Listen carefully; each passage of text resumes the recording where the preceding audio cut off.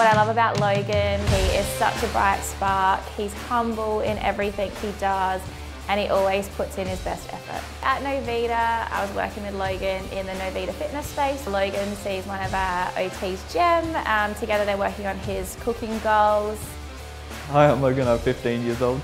I really enjoy building stuff and engineering and robotics. So the reason I nominated Logan for this award is Logan is part of a STEM project at school where he's using robotics. They're given a goal in these sessions and this robot has to achieve this goal. Logan's working within a team to achieve this. He's not only won at a state level, he's achieved really great things at a national level, and he's competed internationally, and soon he's heading over to Sydney to also compete with this STEM project.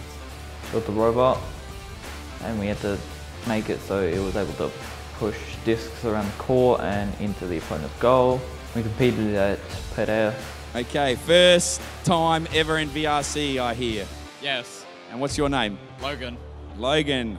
Tell me, strategy. I can already see you preloaded up here. Is there going to be some autonomous code?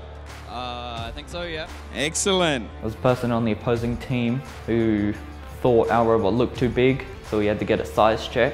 And because our robot was too big by about maybe a centimetre, we had like maybe a 3-minute window to just remove that front part of our robot off. That part of our robot scored the most points.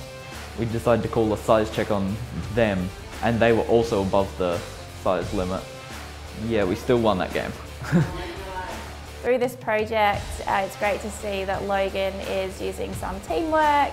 These STEM projects go for quite a number of hours, so it's a lot of brain power, a lot of focusing, and it's just great to see those social skills that he's using in the team environment. Congratulations, Logan.